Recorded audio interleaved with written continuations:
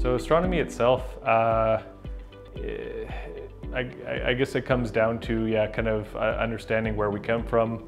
That's usually the typical thing, kind of question you have. I mean, looking out at the night sky as a young kid, you think, okay, what are these twinkling things? And then you find out it wasn't always like that. It's not just this twinkling sky that's always just been standing still. It actually has an origin, just like we did. And you find out more and more that we ourselves actually came from that we're made of things, of little things that actually were born inside stars.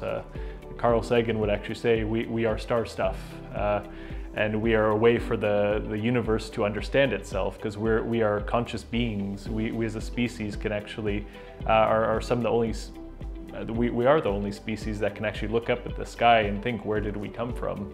And somewhere along that looking at that question, we actually discovered that we came from stars, and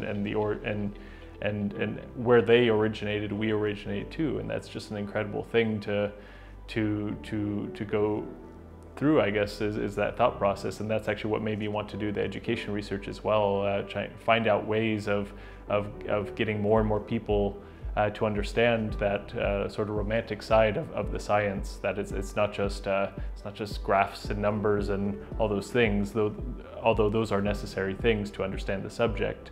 It's also understanding that romantic side, and unlock that passion in people, because it's sometimes difficult, because there's a lot of gatekeeping and terminology and all that things to get to that appreciation. So yeah, that's kind of why I do that.